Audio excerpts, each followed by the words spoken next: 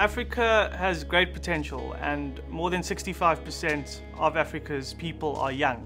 We have even a deeper hunger. We have this yearning for a better world, and because of that, I believe that we have an honest intention, to do better. That's one of the things that we're really learning to do here, is to say, no, we must be heard, and we are the future.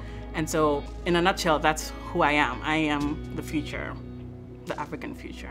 An African is known to be his brother's keeper, and that's who I am. I'm hoping that with this, I'll go back more equipped to make changes. I hope that I will be the change. It's got to be about us as Africa to take pride in what we do, aspire to be excellent, and when we do that, I think America will be very ready to help us. YALI is about empowering people. It's about bringing people together. It's about saying, let me teach you what you need in order for you to build your future. I believe that this is probably the most fundamental thing that President Obama has done in his term as president. He's giving us what we need for the future: knowledge, skills, abilities, networking, relationships. I am a young woman who wants to conquer the world. I'm a young woman who believes that I can add to the development of my continent and, of course, my country and my community and my family. For him to listen to us, he'll understand where we're coming from and where we want to go.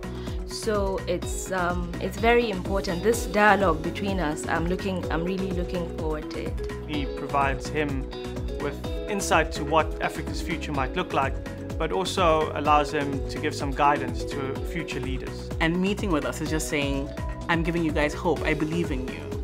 I am the president of the greatest country in the world, and I'm sitting in a room with 500 of you, and I'm telling you that I believe in you, and who else can tell you that they don't believe in you after that?